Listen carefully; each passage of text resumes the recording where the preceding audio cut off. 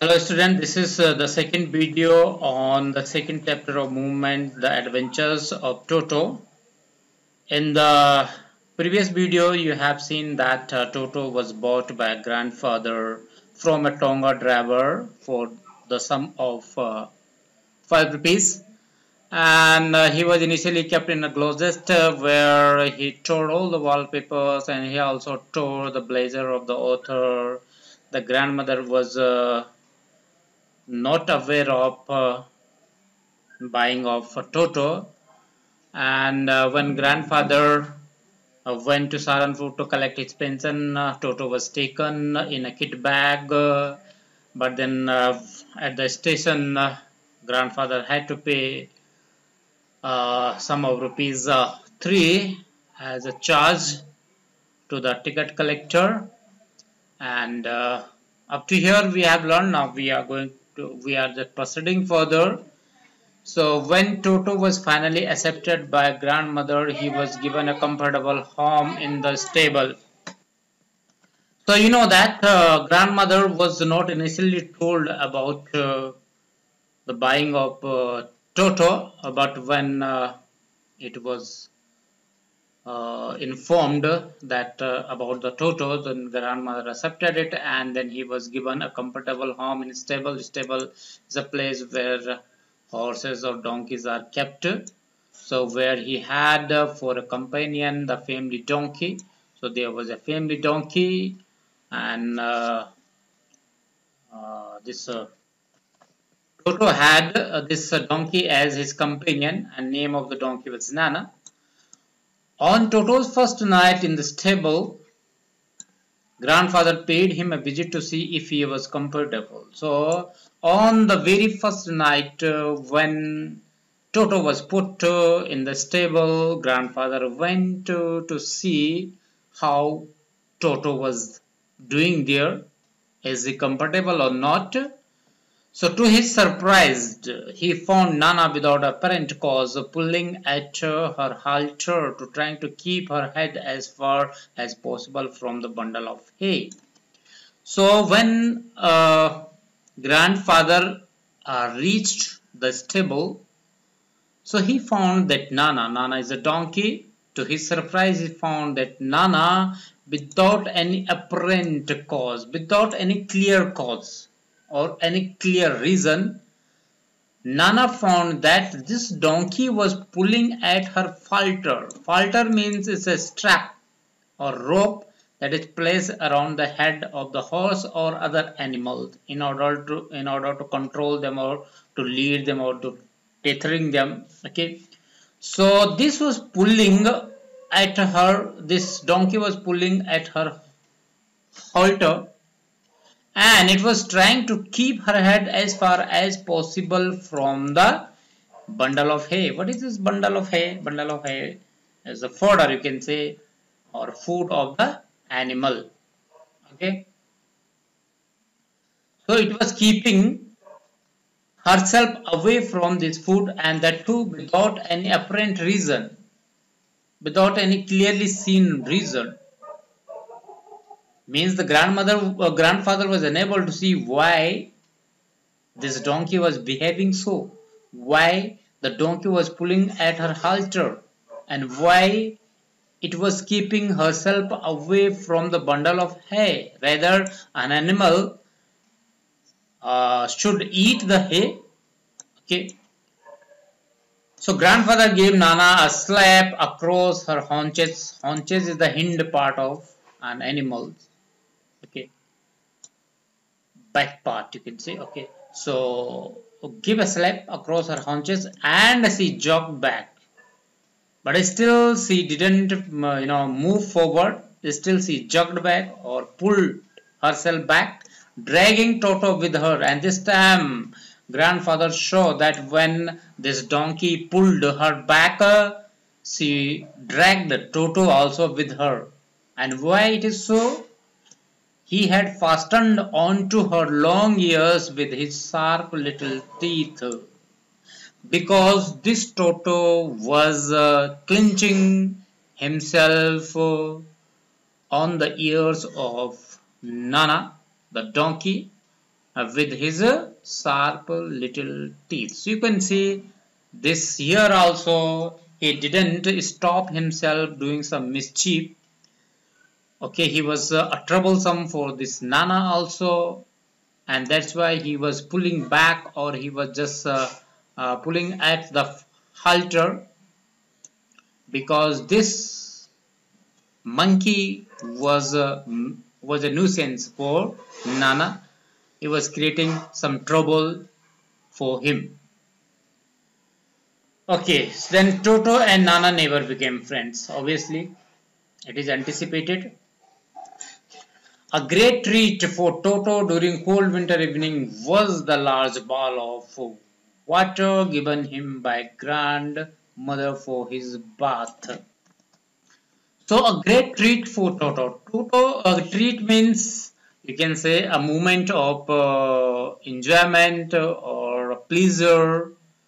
Okay, so a great moment of enjoyment for Toto during cold winter evening was a large ball of warm water given him by grandmother for his bath. Means grandmother used to give this Toto a ball of warm water for him to take bath in that, and that's why it is said that it was a great moment of enjoyment for him.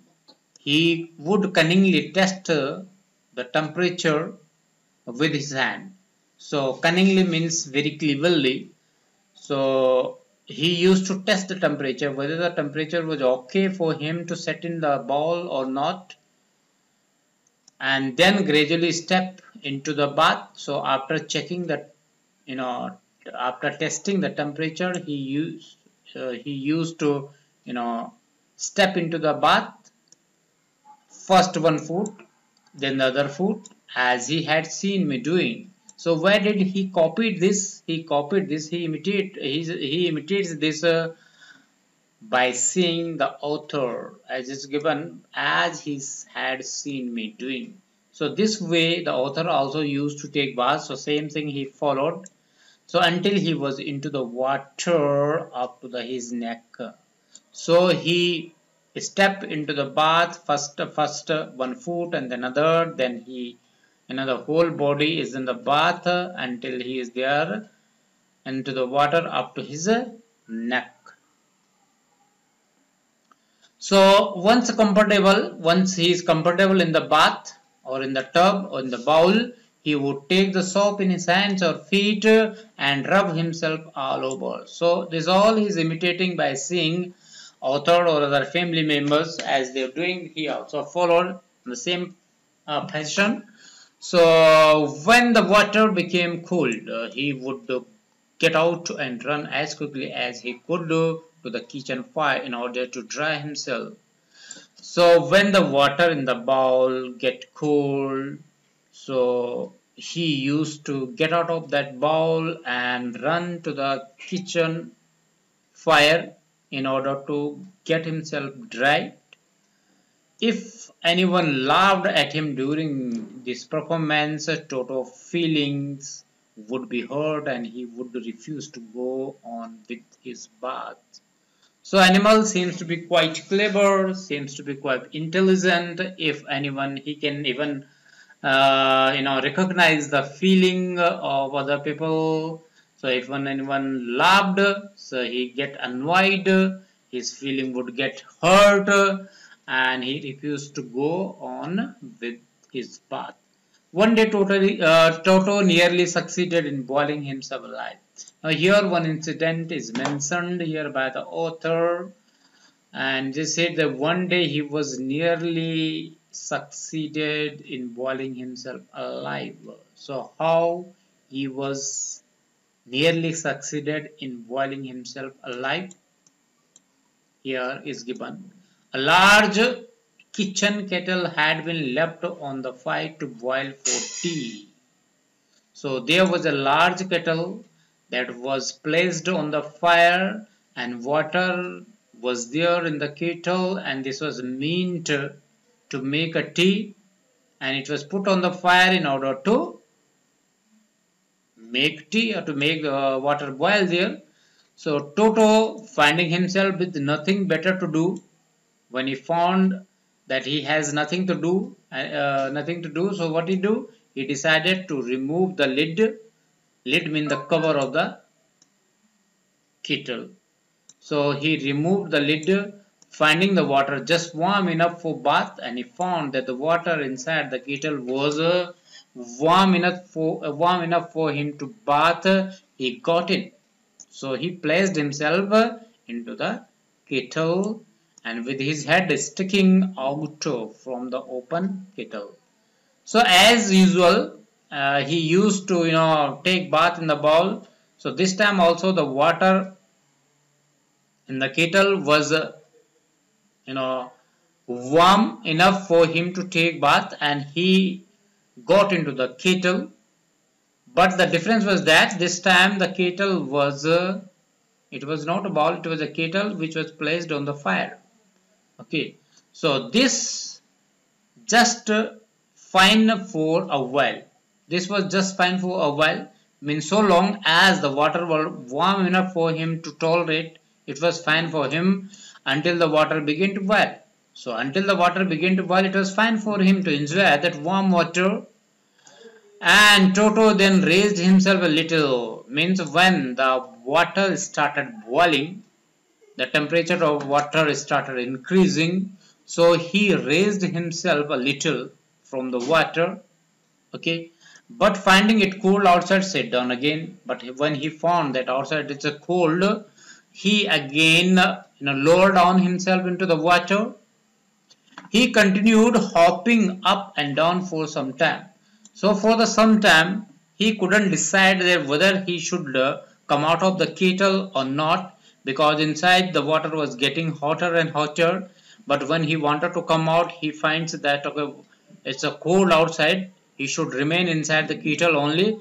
So he was just confused whether to come out or not, and for that sake, he was just for some time he continued hopping up and down until grandmother arrived and hauled him half boiled out of kettle. So he kept on coming raising himself up and again lowering down into the water until grandmother reached there, and she hauled means pulled. So until she pulled him half boiled out of the kettle. So this is how he nearly succeeded to boil him. So he get into the boiling water of the kettle, and he wanted to come out, but finding outside cold, he remained there for a long time, and this is how this happened. So if there is a part of the brain especially devoted to mischief, that part was largely developed in Toto. So what does this mean? The author says that if there is any part of the brain especially devoted to mischief, you might have learned in science that our brain has been divided into different parts, and different parts are do different function in our body. Some parts are for the retaining memory, some parts are to control our vital organs. So that's why it is say that okay, if any part of the brain is devoted to mischief, that part was largely developed in Toto. Mean to say that his brain was quite developed in order to do mischief. Okay. So he was always tearing things to pieces. This I already mentioned many times. Okay. Whenever one of my aunts came near him, he made every effort to get hold of her dress and tear a hole in it. Now, here are some more mischiefs been mentioned here of Toto, and it is mentioned that whenever one of aunts of author, came near him, he always made every effort to get hold of her dress and tear a hole in it, make a hole in it. One day at lunchtime, A large dish of pulao stood in the center of the dining table. Pulao, I hope you understand. I think this is Hindi word. Okay, it's a variety of, it's a rice or dish of the rice, a different dish of the rice. Okay, so this pulao was kept at the center of the dining table. We entered the room to find Toto stuffing himself with the rice. Okay, when the family members enter the room, they found that Toto was stuffing, means the Toto was eating the rice. He was stuffing himself with rice, means he was eating rice.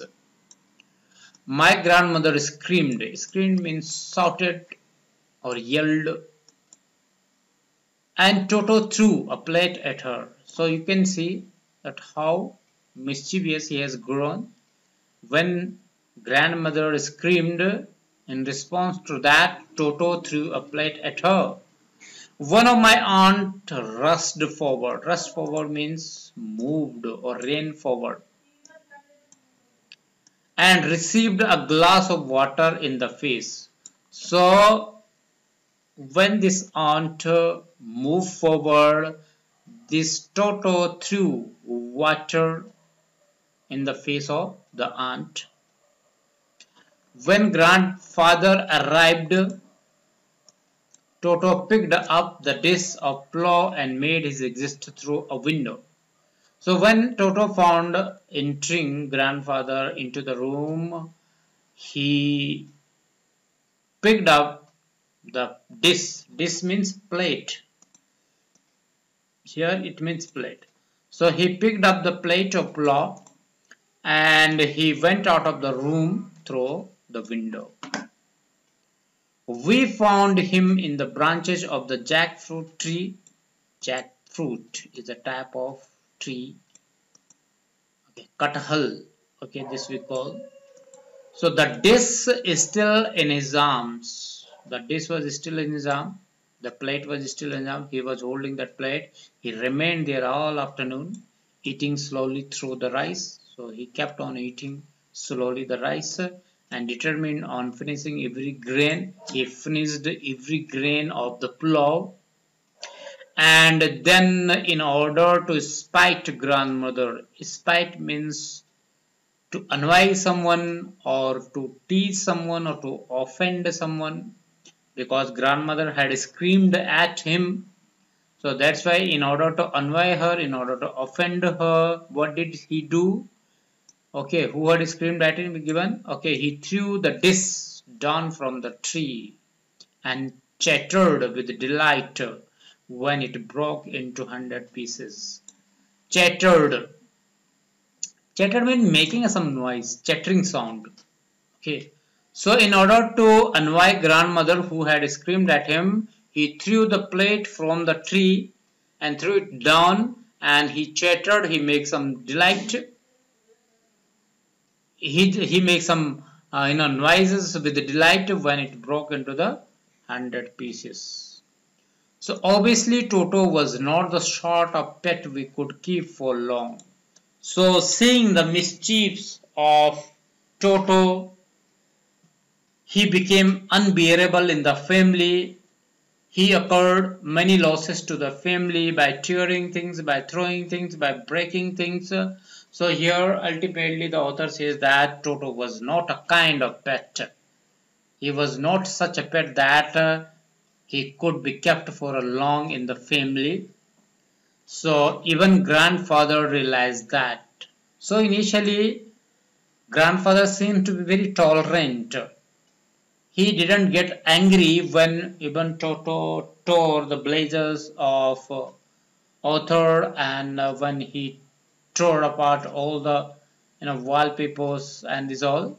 But now grandfather also realized that he was not a kind of animal that should be kept for any long with the family, and we were not well-to-do. Well-to-do means wealthy or rich people.